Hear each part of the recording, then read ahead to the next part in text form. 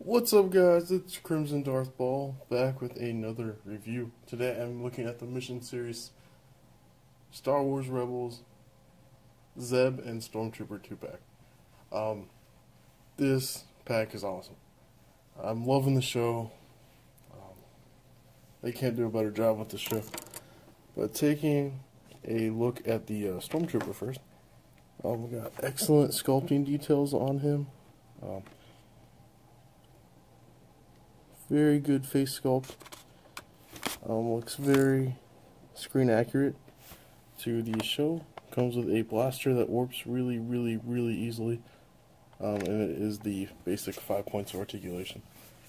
Which, it's not too bad, but it's going to be hard if we want to make Rebels dioramas, so I'll just say that. Now here is Zeb's gun / staff, electro staff. Definitely pretty cool. I kind of wish this piece was sculpted down so I could hold it more like a gun. But, because every time you put it in his hand, it's pretty loose and you can't really aim it.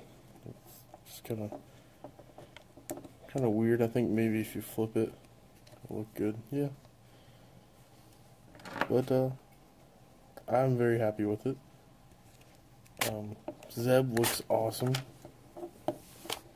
He looks just like that McQuarrie concept. And, looks very screen accurate. Got some side details on the arm. I love this piece on his shoulder pad. It looks like a shark.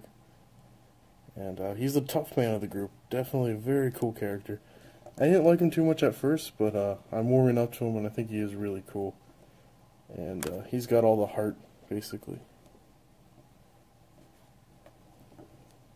But yeah, it's got the swivel arms, swivel legs.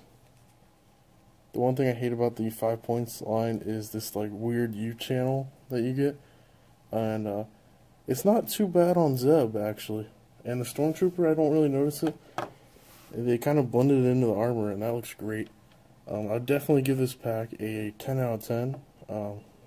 It looks awesome. And I'm really liking these Rebels figures. They are not bad. So, thank you guys for watching. Crimson Darth Maul, signing out.